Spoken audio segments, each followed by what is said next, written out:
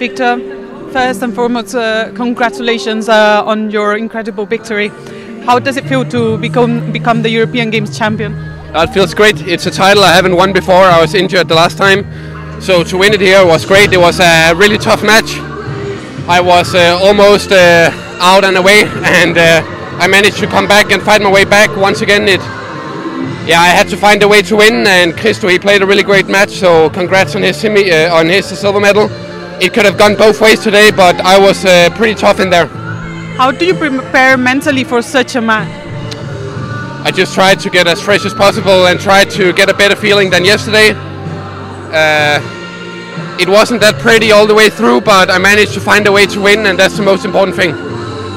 How did you manage to stay composed and get through those 3 games despite the challenges by pop-up?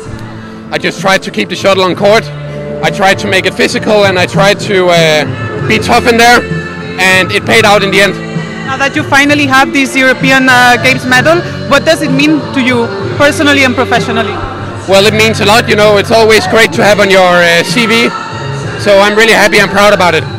And this gold medal is not just a win for you, it's also another medal for Denmark. So yeah, what does it mean to take home a medal with you for your country? It's always a privilege to represent your country, and you know, to win medals for Denmark is something really important to me, and I'm really happy and proud that I managed to provide a gold medal, and I know for the whole Danish team it's really important. And future goals and ambitions? There's the World Champs also approaching on home soil? Yeah, obviously I want to be in really good shape for the World Championship, so that's my main goal.